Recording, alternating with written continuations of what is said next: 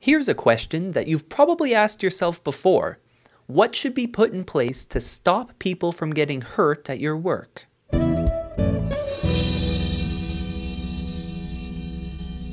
Introducing the hierarchy of controls. It shows the best ways to control the danger posed by hazards. You will notice that the top category is largest, and as we go down, each category gets smaller. We made it this way to show that as we go down, the controls get less effective. The higher up a control is, the better job it generally does of keeping people safe.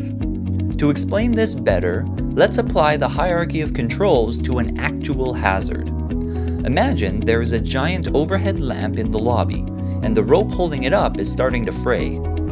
This falling on somebody is obviously a hazard. The best thing that you can do to keep everyone as safe as possible is to remove it, right? That is always the safest option. Or replacing it with something safer, like a new light that won't fray. But removing and replacing is not always possible, not always necessary, and honestly, not always worth it. And if that's the case, then you want to move on to the 3 types of controls. The most effective form of control is the engineering control. That's why we gave it the letter A. This is a control that is physically attached to the hazard and will keep people safe no matter what they do. This would be like building a cage around the lamp that will catch it if it fell, or maybe attaching a chain to the lamp that will stop it from falling if the rope fails. A great solution to the problem, but oftentimes this is costly. The next control on the hierarchy is the administrative control. This is a control that is between you and the hazard.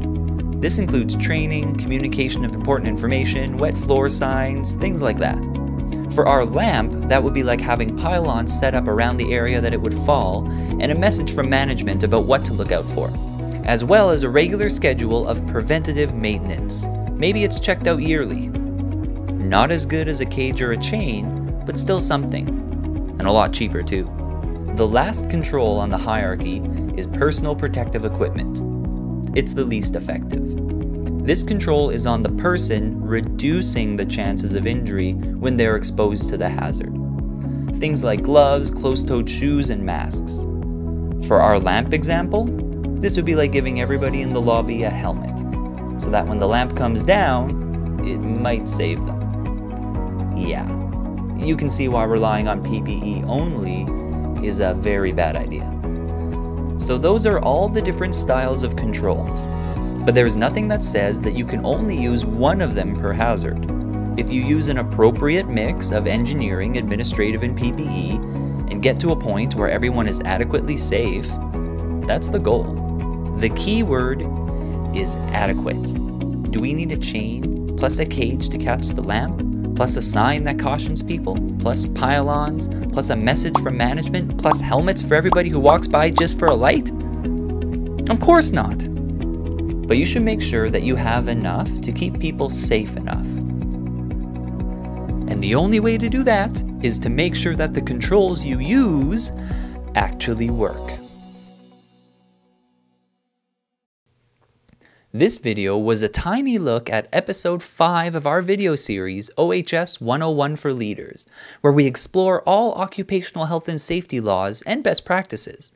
Click on the link below or go to our website to see every video in its entirety for free. Thank you so much, and stay safe.